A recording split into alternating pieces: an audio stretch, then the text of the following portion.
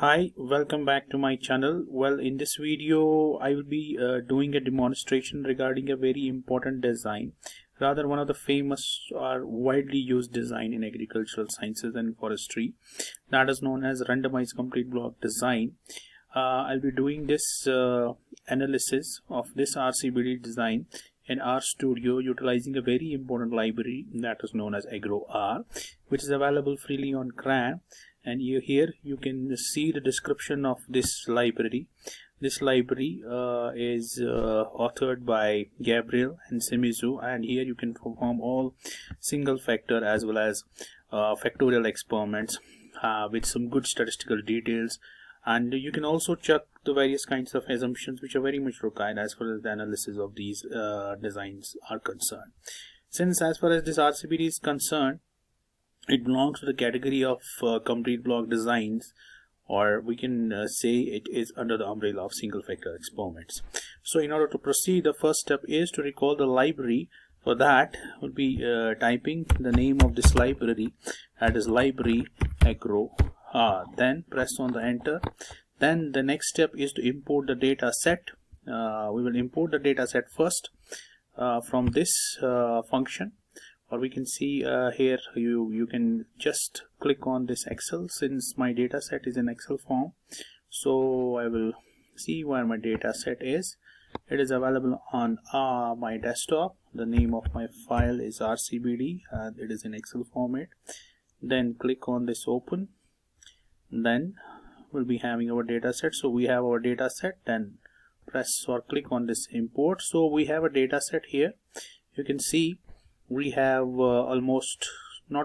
we have 9 treatments, and they are being adjusted into 3 blocks, and we have some variables: height, tree volume, stalk girth, coin girth, chlorophyll, and we have of course yield. So we have so many variables. So the next step is, once we have imported this data set, the next step is what we are going to do is to attach this data set by using this function attach rcbd, which is the name of my data set. Then the next step is, after attaching the data set, what we will do, we will see what are the labels of my data set by simply seeing the names rcbd. Or we can sometimes use this option also, view, although this is not required because our data is already imported. We can just type this. By this means we can also view the data set, or we can see the structure of the data set also by typing rcbd. Okay, so we have treatments which are 3 in almost 9 in number blocks. We have 3 blocks and we have different variables.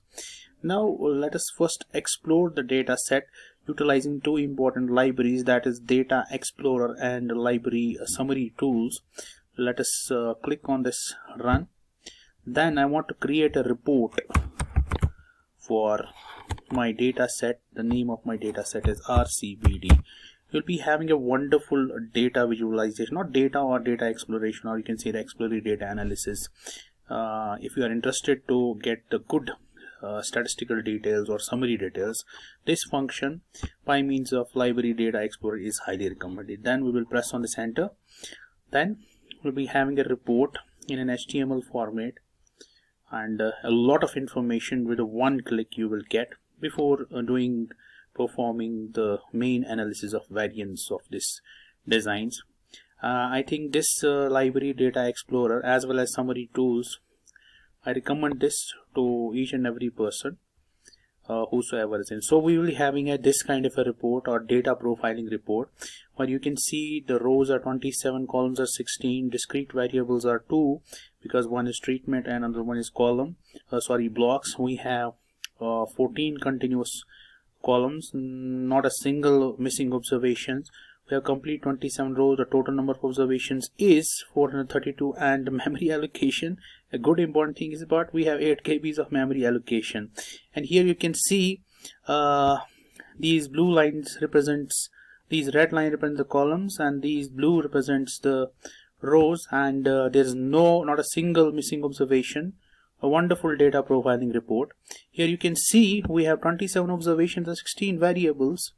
and these are all the variables, including both continuous and discrete variables. Then you can see the band of this data profile is good because we don't have any missing observation. Then you can see the univariate histograms for each and every variable, then the bar charts, then the QQ plots by which you can test whether our data is normal or not. You can see all these variables seems to be normally distributed, and we have a wonderful correlation plot or among the variables with the treatments. And one more thing, we have principal compound analysis also here. So within one click you can see what kind of data profiling you can do by means of DataExplorer library. So moving ahead, the next step is to use another function which is also very important, that is to use this ExpNumStat, which is the part of the summary tools. Here you can get the basic descriptive statistics, which includes, this is only for the numerical values, but for a DataExplorer you can get the variable data profiling, including both those categorical variables also. Now the important thing is, in case of rcbd, I have to use this function dbc, which is the default function, followed by the variable which is to be evaluated, that is treatments, then the blocking variable, which is actually doing the local control, which is due to the involvement of this local control principle. Then our response variable, since the first one is height, let us use this, and then mcomp to perform the post hoc analysis, and here we'll be doing this least significant difference, then comma, and ylab will be having a plot also, and suppose we will label it like it height, HEIGHT, height, in, say, suppose in centimeters. Then we will press on the enter button.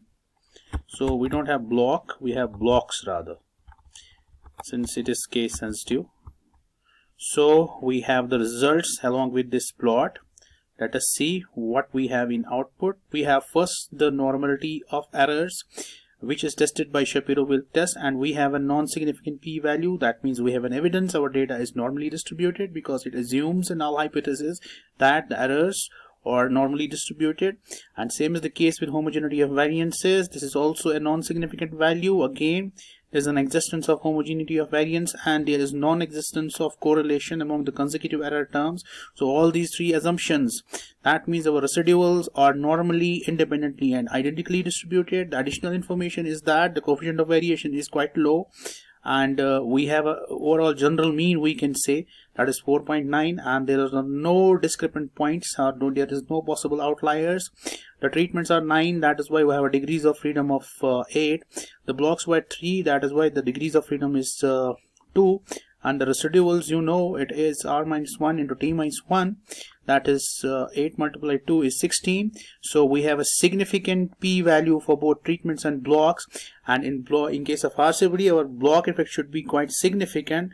Otherwise, if it is non-significant, that means we have not done the proper blocking, or the material might be homogeneous. But in this case, we have a significant p-value for the blocking effect, so we are good to go. And another important thing, we have a significant p-value for treatments also. That means all these treatments are significantly different. As the calculated p-value, it is less than 5%. That means the hypothesis, null hypothesis equality of means is rejected.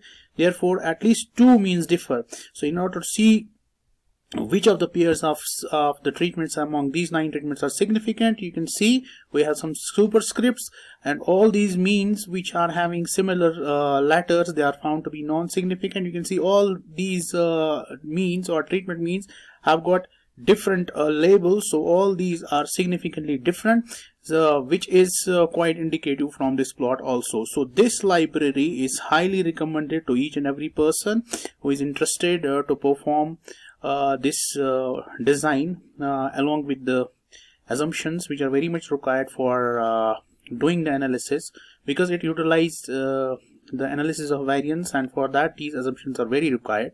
And if you want to perform the analysis of another variable, simply, since our second variable is tree volume, we will simply write here tree.volume,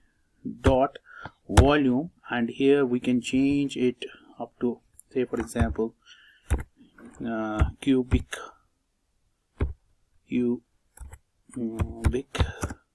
centimeter, whatever, this is your choice. It depends upon what kind of variable or the units in your variables are. I'll click on this run. So we'll be having the results for another variable. So you can see same is the case. Again, we have good normality assumption. The normality assumption is not violated, neither the homogeneity of variances, neither the independence of errors. And you can see we have significant values for both treatments and blocks, and we have all these treatments are significantly different from, which are quite indicative by these labels as well as these plots. So similarly, we can perform the analysis for other variables also one by one. So this is a very wonderful library or package, and this is highly recommended for all those students, all those research scholars who are doing masters or doctorate in agricultural sciences or forestry. In next video, I'll be performing showing a demonstration regarding the factorial experiments utilizing this AgroR library. Thank you very much. If you have any questions or comments, you can post on the comment section below. Thank you.